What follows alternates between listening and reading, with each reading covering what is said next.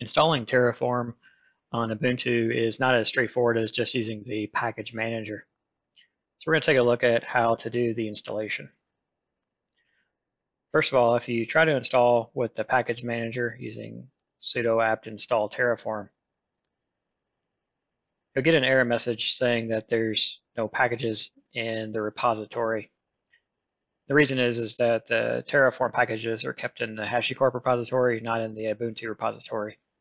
And that's not configured on Ubuntu by default.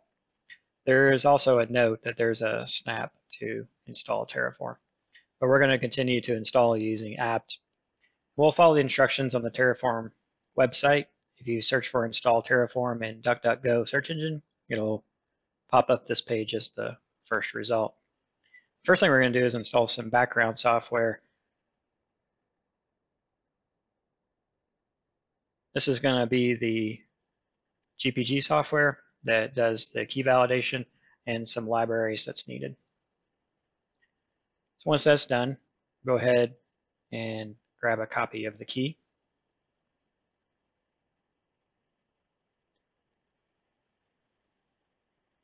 And then in the next line down, we'll copy the command to get the key's fingerprint. You'll see the fingerprint is a long string here. It ends in 9F7B. If we go back over to the website, you'll notice that that string matches. And so we have the correct key.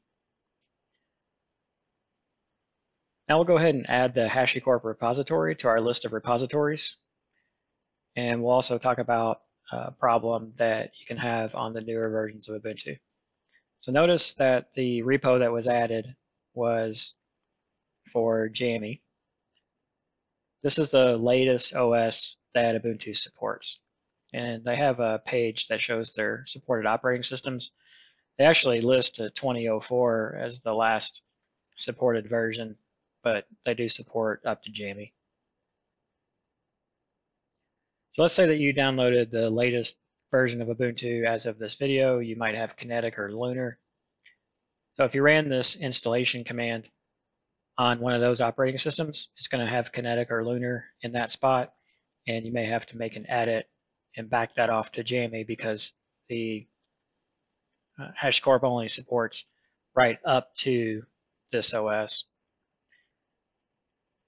We don't need to make that update in this case because we're running a compatible operating system. But let's just take a look at that file in case you run into that issue. So if you go into the Etsy app sources, you'll notice that a new list has been added by this command here, hashicorp.list. So we take a look at that list, and it has at the end here the URL and the version supported. If that were to say Kinetic or Lunar, there is no repo at app.releases.hashicorp.com for that, so you would need to change that keyword there back to Jammy. We'll go ahead and move forward with the installation. So now we're ready to do the normal sudo apt update and apt-get install Terraform.